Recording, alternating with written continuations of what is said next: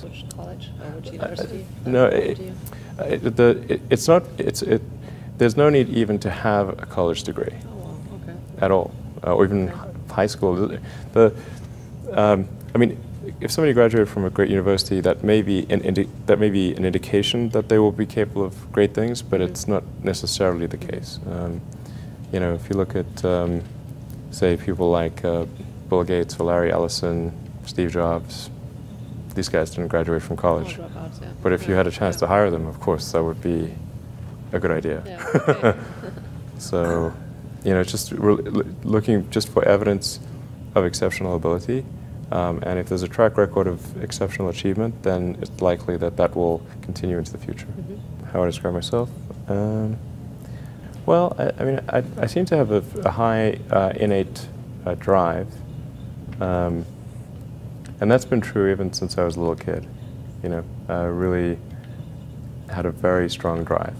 Did all sorts of risky things when I was a kid that like, why did I do those things? They're crazy. I care a lot about the truth of things and trying to understand the truth of things. I think that's important. You know, if you're going to come up with some solution, then the truth is really, really important, I think. I try to think of, I mean, it's difficult to obviously come up with like things that are praise for oneself, you know, or like, there's bad and good here, but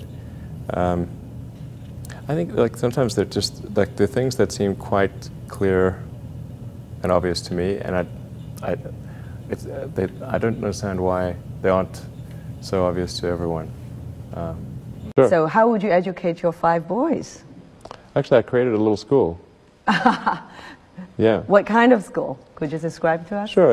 I mean, it's small. It's only got 14 kids now, and it'll have 20 kids in September. It's called Ad Astra, which means to the stars. That's maybe a bit different from most other schools, is that there aren't any grades. There's no like not grade 1, grade 2, grade 3 type of thing. Making all the children go in the same grade at the same time, like an assembly line. I know. You know, because some people love English or languages, some people love math, some people love music, and they have different abilities at different times. It makes more sense to cater the education to match their aptitudes and abilities. So I think that's one principle. Another is that it's important to teach problem solving, or teach to the problem, not to the tools. So this would be like, let's say you're trying to teach people about how engines work, or you know, you could start by a more traditional approach would be to say, well, we're going to teach you all about screwdrivers and wrenches, and you're going to have a course on screwdrivers, a course on wrenches, and all these things. And this is a very difficult way to do it. A much better way would be like, here's the engine. Now let's take it apart. How are we going to take it apart? Oh, you need a screwdriver. That's what the screwdriver is for. You need a wrench. That's what the wrench is for. And then a very important thing happens, which is that the relevance of the tools becomes apparent. So all your 5 boys are in that school? Yes. Until when? This is from preschool? I don't know. So far it's only 1-year-old. But they like it. They like it? Yeah. And you want to keep them away from regular schools? No, I just didn't see that the regular schools, they weren't doing the things that I thought should be done. Like, you know, those 2 principles, they weren't adhering to those principles. So I thought, well, let's see what we can do. Maybe creating a school will be better. And I actually hired a teacher from the school they were at, who also agreed with me that there was a better way to do it. Have they surprised you in a way of their innovative thinking? Yeah, it seems to be going pretty well. I mean, the kids really love going to school. I think that's a good sign. You know, I mean, I hated going to school when I was a kid. It was torture. So the fact that they actually think vacations are too long, like they want to go back to school. Wow. Yeah, exactly. That's weird. I know. AIDS or people like that, what is it you have in common with them? Well, I mean, those are pretty different personalities, you know, between Gates and Jobs and Ellison. Business and success? I think, you know, all 3 of those were technologists, but with different types of skills. You know, Jobs was obviously very good with aesthetics, and you know, he understood technology, of course, and he really understood what people wanted even when they didn't know themselves. And he was not afraid to break boundaries. But like say, like Gates would probably be better at sort of raw engineering and technology than Jobs, but not as good on aesthetics. But I mean, for all of these guys, they're obviously very driven, and they're very talented, and they're able to attract great people to build a company. But I mean, the ability to attract and motivate great people is critical to the success of a company, because a company is it's a group of people that are assembled to create a product or service. That's the purpose of a company. People sometimes forget this elementary truth, and so if you're able to get great people to join the company and work together towards a common goal, and you sort of have a relentless sense of perfection about that goal, then you will end up with a great product. And if you have a great product, lots of people will buy it, and then the company will be successful. Yeah. But really, it's pretty straightforward, really. I mean, yeah, that's the reason for it. I wouldn't say I'm fearless. In fact, I think I feel fear quite strongly. But if what we're doing is what I'm doing I think is important enough, then I just override the fear. Mm-hmm. So, but it's not as though I don't feel. I feel it like more strongly than I would like. And in which areas would you never go full risk if you still are fearful? Well, it really depends on the stakes. If the stakes are high, if it's really important, then I will overcome the fear and just do it anyway. Mm-hmm.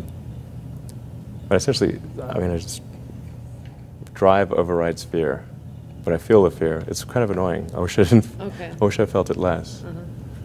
Uh-huh. So, yeah. And all these introspective questions are interesting. I don't get asked these very often. And then, like, I'm trying to think, like, what is like an accurate reply? And some of these, it's hard to evaluate yourself in these things. Mm-hmm. Which company you founded was the most risky at the start? Well, probably SpaceX. I thought it had the lowest chance of success. I mean, I thought both Tesla and SpaceX would fail at the beginning. You thought? Yeah, so? sure. Really? Of course. But nevertheless, you put all your money in that, in both. I expected to lose it. Well, technically, what I thought was, well, I'll take half the money from PayPal, and if I lose half of it, that's okay. But then, of course, the companies encounter difficulties, and then I have a choice of either let the company die, or put, all the money into the companies. And so I really didn't want the companies to die, so I put all the money in the companies. Yeah. And then I had to borrow money from friends to pay living expenses. Yes. What was your best idea ever? My best idea ever? Yeah. This is tricky. I suppose coming to North America was my best idea. Okay. Because I think these things would not have been accomplished, almost anywhere else. It's really hard to start a company, but in particularly California, Silicon Valley is very conducive to startup companies, and so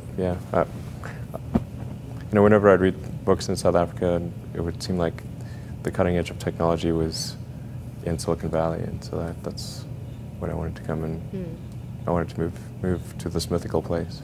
Okay. And are there things you regret having done or for not having done so far? Well, there's lots of things that, when life is short, and there's lots of things that could be done that one can't necessarily do. And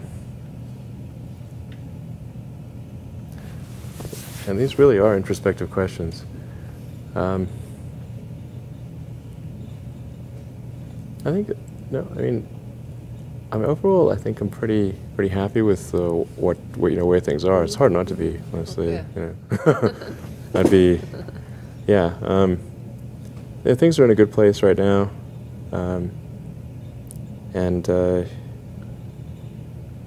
mean, I'd like to, looking ahead, I'd like to see humanity go beyond Earth and have people on Mars. That would be really great. And to see widespread adoption of electric vehicles and renewable energy. These are great things. And yeah, I think those would be really, really cool.